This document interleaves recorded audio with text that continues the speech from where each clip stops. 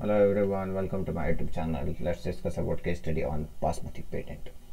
So introduction, all of you know the Basmati rice is known for its distinct aroma, long grains and flavoral taste, holds significant cultural and economic importance, especially in South Asia, not only just India, but almost all South Asia. So background, during 1990s, what happened? Again, several patents were filed by the multinational corporations, primarily in US, claiming ownership over the various aspects of basmati rice, including specific rice grains, strains, and genetic sequences, and as well as the methods of cultivation. So these are the three things, especially more widely, which is filed in many countries, but mainly in US. So these patents are to monopolize the commercialization and distribution of basmati rice and its derivatives.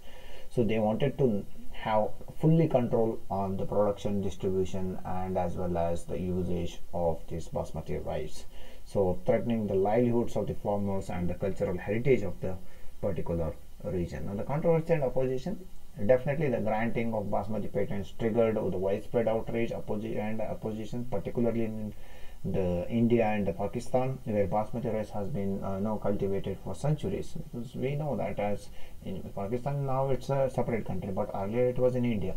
So India had already used this basmati rice from many centuries, right? So now since they divided both India and Pakistan, they both fought for this particular reason. Okay, so India and Pakistan authorities, along with the civil society organization and as well as agricultural groups, launched various campaigns.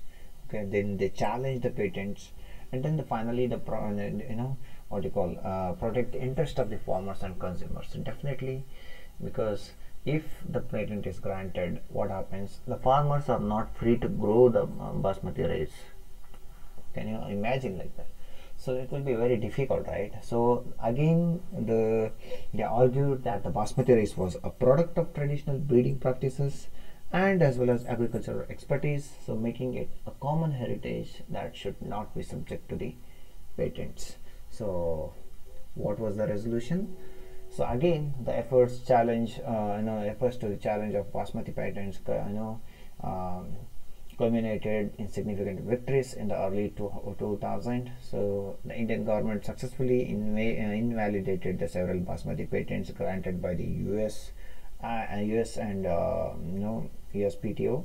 So citing prior art and as well as traditional knowledge dating back to the centuries. Again, same thing in every patent controversy, Indian government also supported all the activists and as well as the people who have concern on the farmers, okay, and as well as the traditional knowledge. Okay, so these legal victories provided important precedents for the protection of traditional knowledge and as well as agricultural biodiversity.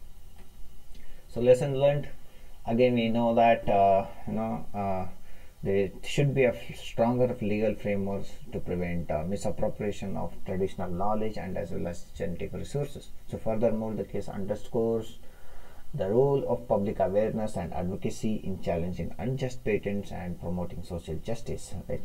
People should be know what is patent and why.